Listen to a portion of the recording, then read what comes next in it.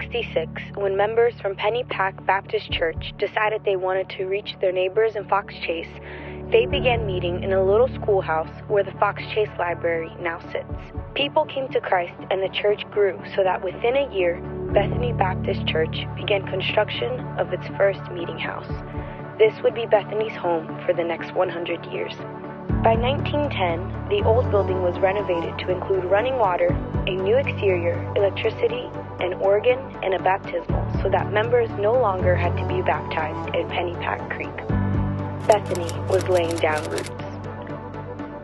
Between the 1920s and 1950s, Bethany grew rapidly.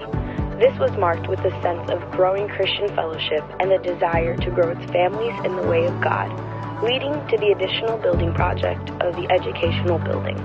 Jesus was building his church. Various members of Bethany were used by God to significantly impact Fox Chase and the world, including Nate Saint, who grew up in Bethany. In 1958, he and a group of 4 other missionaries were sharing the gospel with the Auca people in the Amazon jungle when they were all murdered by the tribesmen. Despite this tragedy, Nate's sister, Rachel Saint, along with others, continued to reach these people, and as a result, hundreds of the Aucas have come to Christ.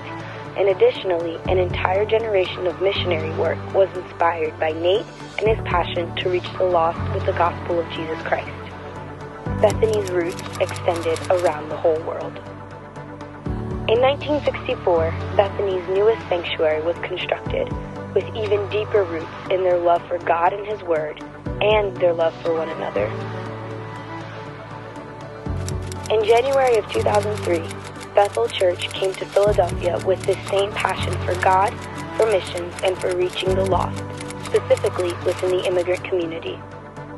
For the last 16 years, we have rented several different places to hold our services and meetings, until finally in 2010, we were so blessed with the opportunity to rent out half of Bethany's building. Our Sunday service grew, and eventually we began to meet in Bethany's main sanctuary, and now where we are today in Fellowship Hall.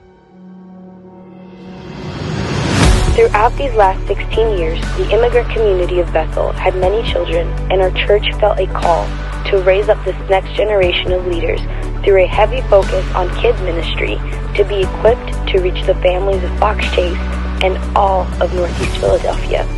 Today, Bethel Church continues to grow, and we now have been given the opportunity to purchase a building that comes with a legacy. We believe that we are called to carry on the legacy of Bethany, to teach the good news of Jesus Christ to all, and to love people of every nation, tribe, and tongue. This opportunity is a dream of ours finally being fulfilled.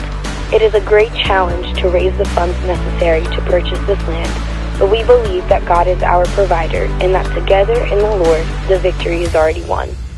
We invite you to join the mission that began in 1866, for this place to be a house of worship unto God, where families are restored, the sick are healed, and lives are set free.